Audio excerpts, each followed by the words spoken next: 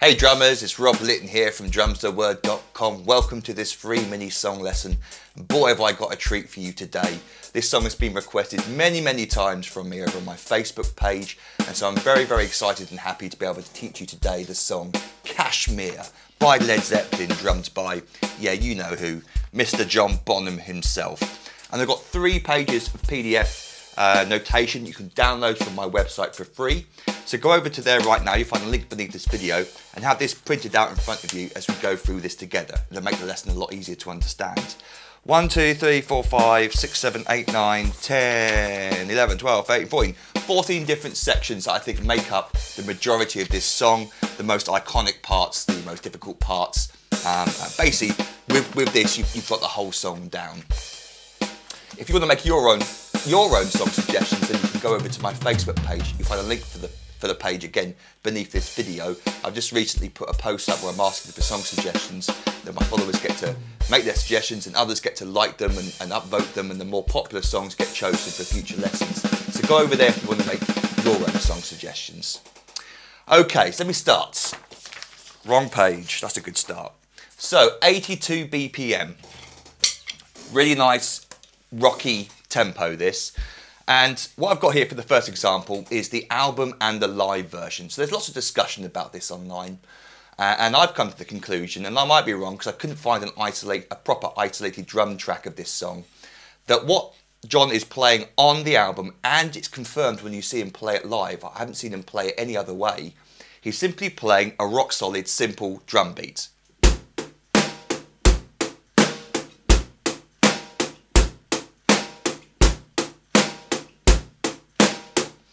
And with an effect of an echo, probably the same effect that he used on When the Levee Breaks. It sounds very similar. It's creating like a double bass drum effect. And we'll get onto that in the next example. But I just wanted to make sure that you understood that this is what he's actually playing on the album. And again, you can see him play it live as well. So just sort of confirmed it for me. So before we go to the next version, let me just play that up to speed for you a couple of times.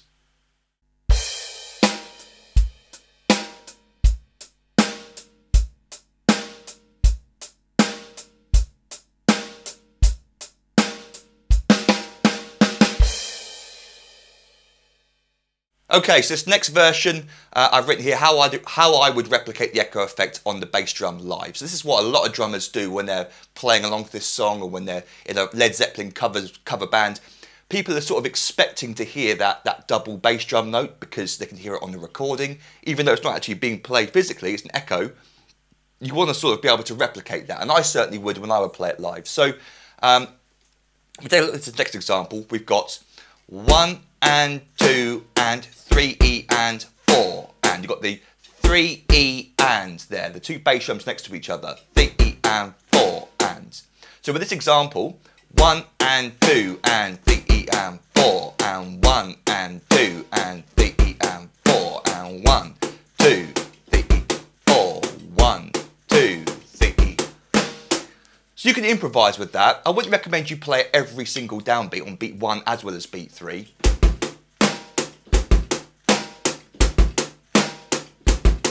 It's a bit too much, and when you see Jason Bonham play it live with Zeppelin, that's John Bonham's son, by the way, he doesn't play it every time either. He leaves gaps between playing that dum-dum. So you might play something like...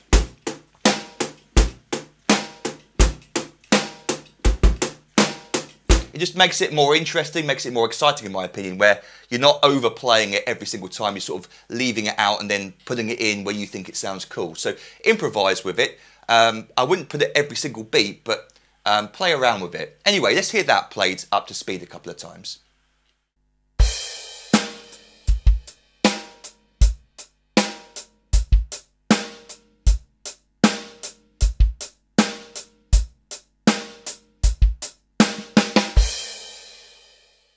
So then at 1 minute 08, we're starting simple with these drum fills. They get more complicated.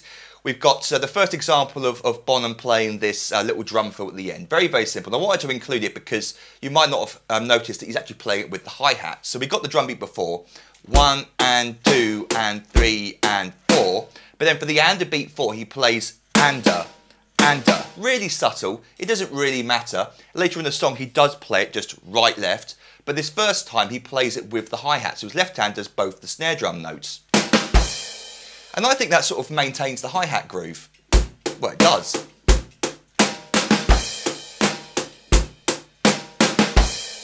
So feel free to play it that way, but I just thought, just for interest, I thought I'd include this to show you what Bonham's playing with the hi-hat. So let me hear, I'll let you hear now that up to speed a couple of times.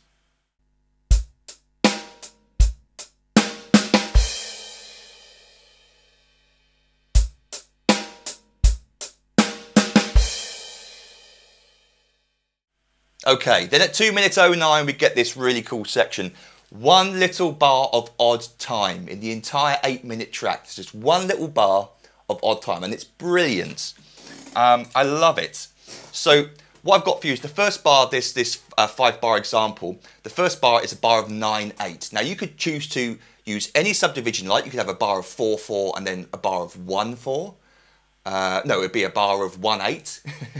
But that seems a little bit silly, so I thought I'd just add it to the end of the previous bar of 4/4. So it turns into a bar of 9/8. And all that means is there's one extra 8th note in the bar. Usually a bar of 4/4 has 8 8th notes in the bar. Well, this has 9 8th notes. So to make it sort of easier to count, in my opinion, I change the counting when I'm playing a bar of something 8 into each 8th note equals a counted beat. So we got the first part of the bar, just standard drum beat, but we're counting something different over the top of it. You don't have to. 1, 2, 3, 4, 5, 6. And then where the snare drum would fall on beat 4, we're going to play 6 16th notes. Instead of just 4, which would take us out neatly in the bar of 4/4, we're going to play an extra 2 at the end, which makes it a bar of 9/8. And I'm going to count it 7 and 8 and 9 and. There's no easy way to sort of count this. You count it 4E and a 5E1. I'm going to count it 7 and 8 and 9 and 1. 7 and 8 and 9 and 1. Or you could just sort of feel it as 6 notes. You could go 1, 2, 3, 4, 5, 6. 1, 2, 3, 4, 5, 6, 1. But it's 6 16th notes. 1, 2, 3, 4, 5, 6, 1. And then that is the new downbeat. We go back to playing in 4/4. So 1, 2, 3, 4, 5, 6. 4E and 5E, or 7 and 8 and 9 and. So then we go on to the next bar and we get this repeating idea. These 4 bars get repeated at least twice or 3 or 4 times in these sections. The bass drums are all playing on the ands. So the first bar, we're back to 4/4 now. 1 and 2 and 3 and 4 and. Second bar, 1 and 2 and then he plays this. 3E and 4E and. 3E and 4E and. So 1 and 2 and 3E and 4E and. So then we go on to the next line and back to our first bar there of 4/4. 1, 2 and 3 and 4 and. All the bass drums on the ands. And then the second bar, 1 and 2 and then he does repeat this exactly the same every time. So he purposely came up with this fill and does repeat it. He plays 3E and a 4E and a.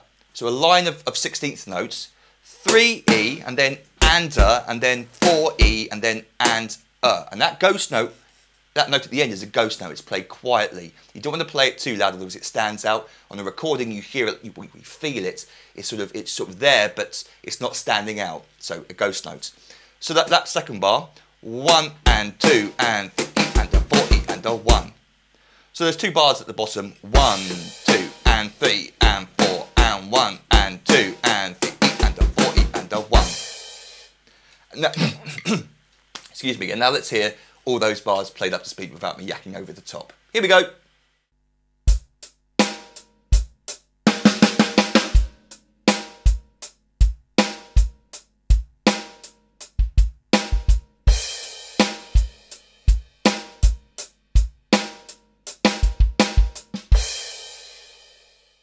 So then on to page 2 of the notation, and at 2 minutes 47 we get an iconic John Bonham lick. First bar is, we've gone over this already, 1, 2 and 3 and 4 and. Into the second bar, 1 and 2 and then we get the Bonham bass drum triplets. You've probably heard about the Bonham triplets, right, left, right, bass drum. He wasn't the first to come up with this, by the way, but he certainly made it famous amongst drummers.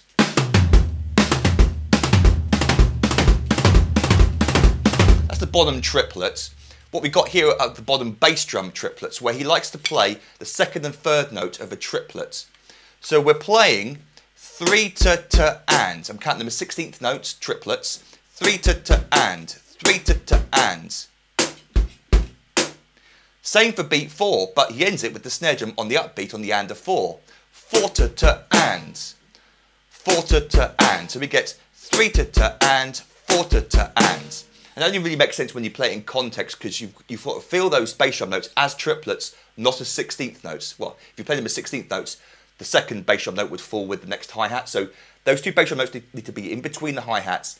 That's the basic way of thinking about it, but if you've got your triplets down in your head, then you can feel it as well. So that second bar, 1 and 2 and 3 to and 4 to and 1. I'll do it again. And 3 to and 4 to and 2 bars together. 1, 2 and 3 and 4 and 1 and 2, 3 to and 4 to and 1. This flows so nicely. That's the one way to practice it, by the way. Well, don't move your right hand around too much, but just get comfortable playing, hearing 1, 2, 3, 1, 2, 3, 1, 2, 3, 1, 2, 3 as 3 evenly spaced notes. Lots of fun to play, great places to, and loads of fun places to put it in songs. So let's hear those 2 bars played up to speed.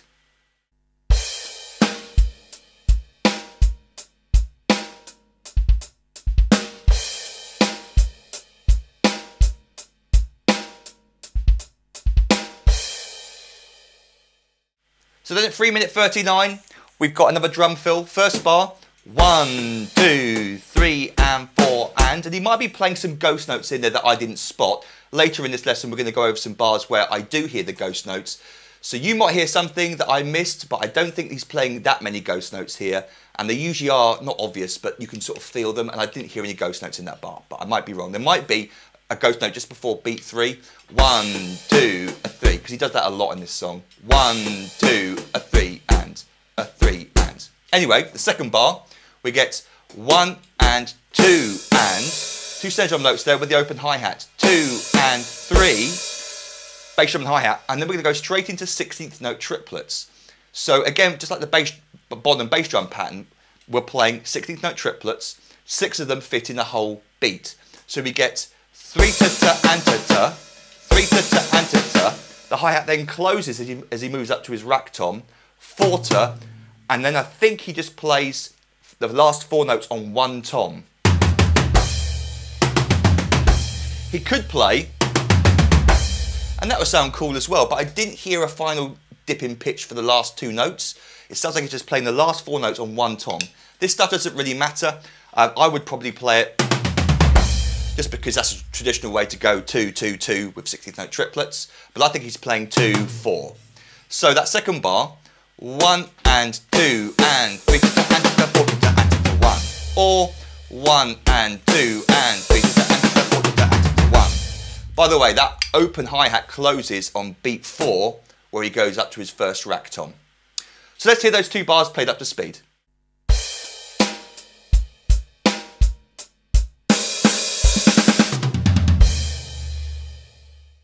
So then at 3:50, we get another little drum fill, and I like this. Bonham's playing around with the feel, and you do hear some ghost notes being played. So the first bar, I don't think I heard any ghost notes. 1, 2, 3 and 4 and. The second bar, I felt them, I heard them. 1 E and, 1 E and then 2 and, then 3 E and. Another ghost note there in between. 3 E and, open hi-hat, 3 E and. Then a closed hi-hat, 4, and he plays 4 E and Another classic Bonham lick where he plays a ghost note after the bat beats. Not really Bonham classic, it's just a lot of drummers do that, including myself. It just fills out the notes, but you're not really hearing the E, you're hearing the ander at the end. Just fills it out nicely. So we get, for the second bar, 1 E and 2 and 3 E and 4 E and 1. You could play 4 E. Don't have to play the hi-hat with it. You could come down to the snare drum, 4 E and 1. I'm playing right, left, if you wanted to. No one's going to miss that hi-hat because it's closing there anyway. So that second bar, 1 E and 2 and 3 E and 4 E and a 1. Really nice. So let's hear those 2 bars up to speed.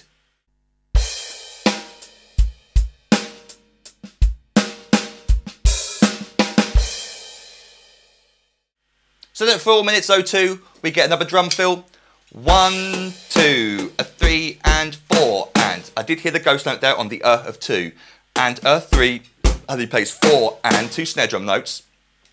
Into the second bar, 1 and 2 and then some kind of cool effect is added to the snare drum when he plays these big long single stroke rolls. And this is the first time you sort of hear it, and it's building up in volume. I've got the crescendo notation underneath it, meaning you're sort of building up in volume towards the end of the fill. It's just 16th note triplets starting on beat 3, going into beat 4, all the way to the end of the bar, but building up in volume, starting with the bass drum and hi-hats.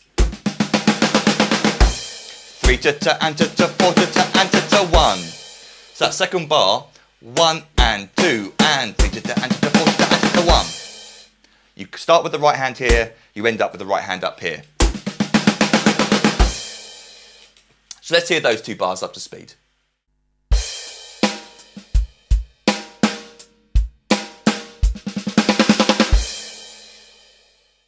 So at 6 minute 42, we get an interesting drum fill here.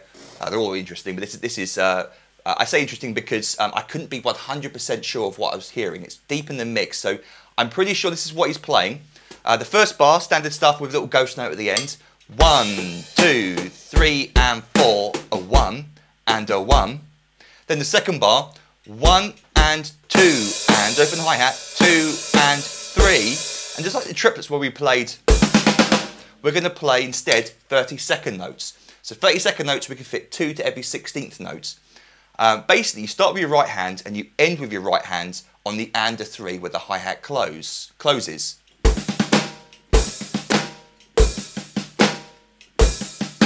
Now that's the bit I couldn't be sure about, whether he's playing 30-second notes or some mistake, like he's trying to play triplets and he doesn't quite get it in time. I think he's better than that, so I'm pretty sure I'm hearing 30-second notes, and he does repeat 30-second notes later on, so he can play them. So at this tempo. So we get 3 E, well, it's not 3 E and, it's 3 E and then this is another bit I wasn't 100% sure about. It's very quiet, it's not a loud flam, but I think he plays a flam, so it would be not rim shot. But those last 2, I think this is the one, those last 2 snare drum notes are rim shots.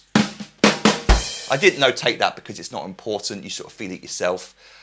So what I wasn't sure about is that it might not be a flam, it might be, again, but I didn't hear a hi-hat. It might be, it could be, but I think I'm hearing that note being a little bit meatier. So I think it's the second bar, 1 and 2 and 3 and 4 E and a 1. Sounds cool as well. So let's hear those 2 bars up to speed.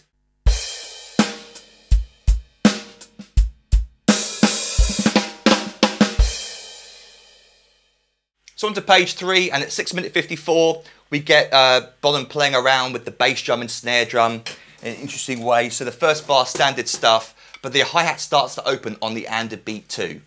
1 and 2 and 3 and 4, and it then remains open for the second bar. 1 and 2 E and a 3, 2 E and a 3, and then 3 and a 4 and 1, and that second crash cymbal is beat 1 of the next bar. So we get, let's put the 2 bars together for a change. 1 and 2 and 3 and 4 and 1 and 2 E, a 3, a 4 and 1. 1 and 2 and 3 and 4 and 1 and 2 E, a 3, a 4 and 1. And up to speed.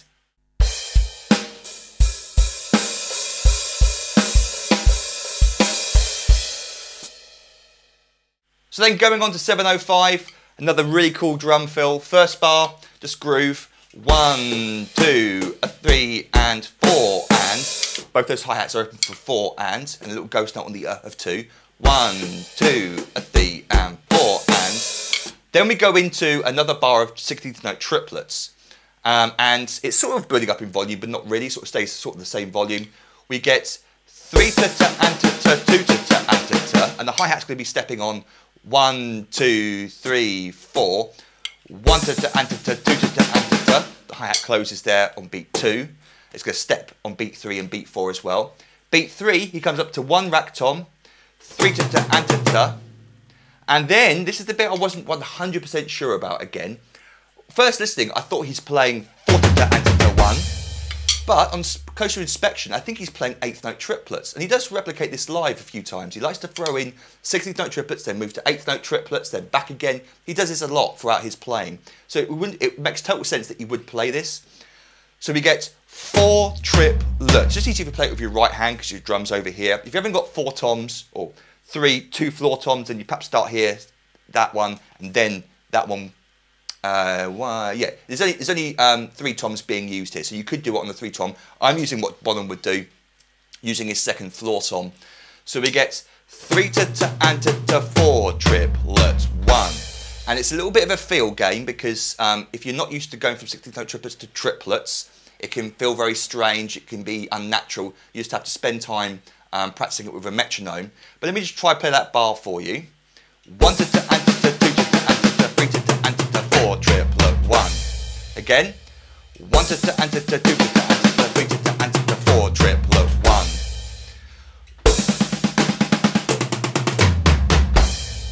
Gives it real power at the end. You can just play, it doesn't matter, but I think he plays that. So let's hear that up to speed.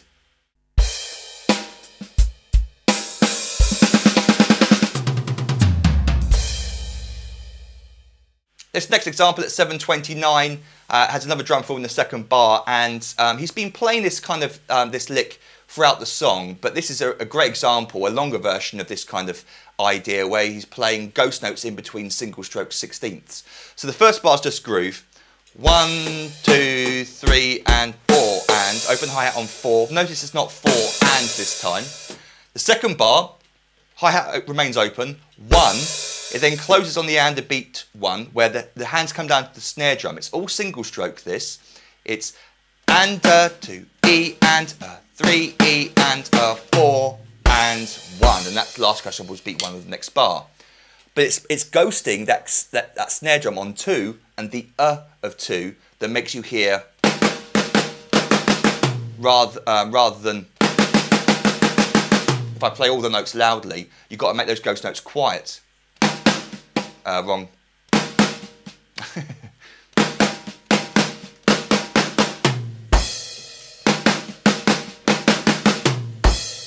Underneath that, very subtle, there's a bass drum on beat 3. You might be forgiven if you missed that. It doesn't really matter. 1 and I should close the hi-hat as well. 1 and to E and 3 E and 4 and 1. 1 and a 1 and to E and 3 E and 4 and 1. A little bit messed up there. Okay, let's hear that played properly without the mic on.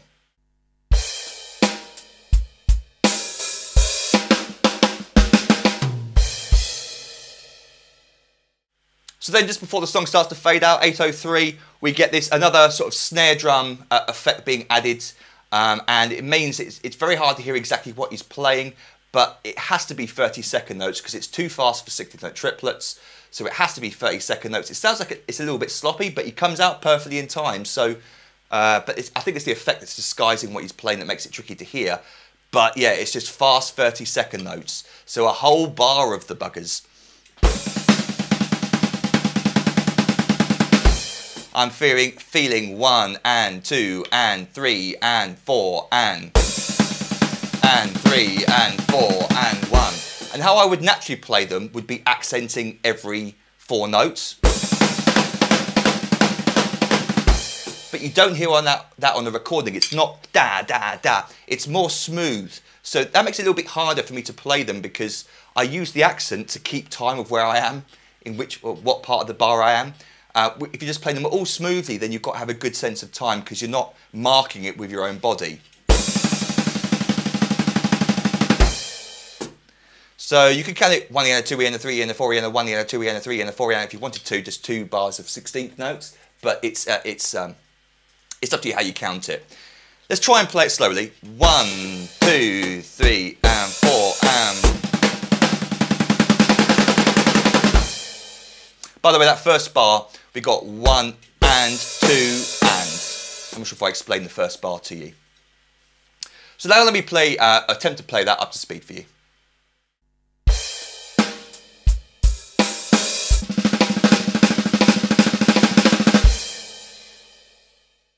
So then right at the end of the song, 8 minute 15, just before it completely fades out, we get one little tasty drum fill to try and play. First bar is just groove, 1 and 2 and 3 and 4 and, open hi-hat on the and of 4, and it's then going to close with the snare drum on beat 1 with a flam. And 1 and 2 and 3 E and 4 ta and. So that 3 E and, you could play 3 E and, but I think he just plays 3 E and. But then the last one on the lowest tom, 4 ta and the bass drum and the hand comes down together. So 1 and 2 and 3 E and 4 ta and. So 16 note triplets there at the end, 4 ta and. 1 and 2 and 3 and 4 and 1 and 2 and 3 and 4 and 1. And finally, let's hear that up to speed.